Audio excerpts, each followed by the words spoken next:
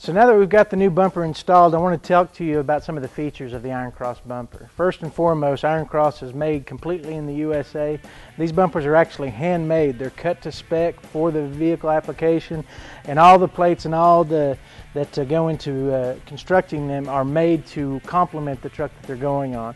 And again, they're all fully welded. One of the things that's different about the Iron Cross is that they actually use a 10 gauge plate steel instead of some companies that use a 12 gauge, because they want to be very cognizant of weight while still giving you full protection.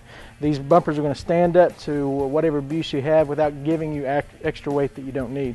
Fully powder coated. If you come in and look, you can see the detail of the plasma cutting of the lettering, and of course it has the Maltese cross in the bottom of it. Really well made. You can see the craftsmanship in these. I'm really proud to see a bumper made in the USA at such quality levels. It installed very easily. If you come in a little closer, I'll talk to you about some of the other features. So as I said, the main body of the bumpers itself is 10 gauge plate steel, which gives you plenty of protection, plenty of strength for day-to-day and even the abuse it's going to get.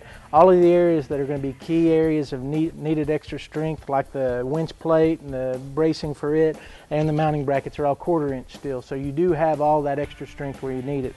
Of course, you can see it has 2 D-ring attachments that are full, thick, heavy steel. I'm going to be able to take the stress of what's going on. Now the bumpers come in 3 different options.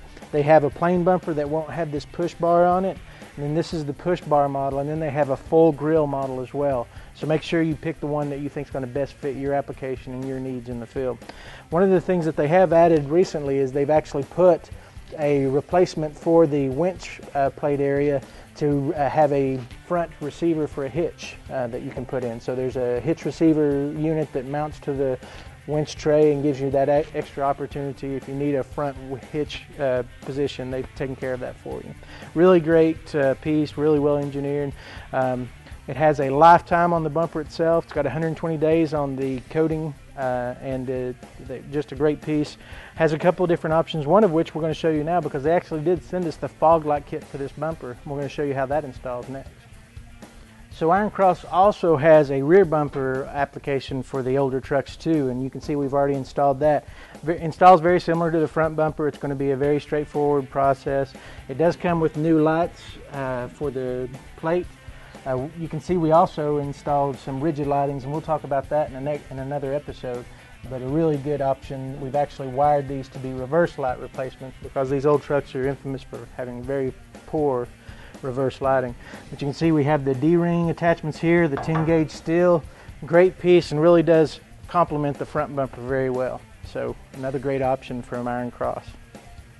So one of the other things that Iron Cross sent us when they sent us these great bumpers was their LED bumper upgrade kit, which is a fog light kit to go into the holes that they've already prepared in the bumper itself.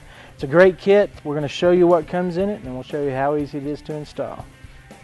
So let me show you everything that comes in the fog light upgrade kit. Obviously you have your wire harness. Everything is already pre-wired. Everything has shielding on it. It should be pre-measured. We're going to show you how all of that installs. It has a switch on it. We're actually going to change this switch out to match up with some switches that are already in the cab of the truck. But the lights themselves are very well made. They're premium lights. Going to give you lots of life. It's actually a single LED fog light system. It gives you up to 693 feet of usable light, and you can see the comparison it shows between standard halogen fog lamps. This is a beam pattern with a 10-degree spot on it, so it's going to be a very focused fog light beam. It's got a full housing. It's going to stand up for years. It's going to be a great addition to our bumper system. So we're going to get everything out, look at our truck, plan out our wiring, and put it in.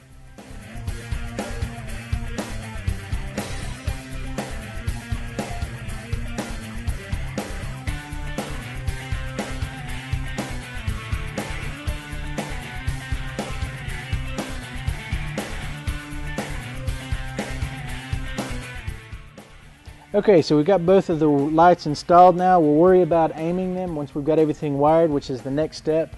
Our recommendation is to plug in the lights in the wiring loom, go ahead and plug in the lights, and then wire back from there to the battery and then all the way back to the switch. That way you make sure everything reaches and you've got plenty of clearance and plenty of length in everything that you're doing.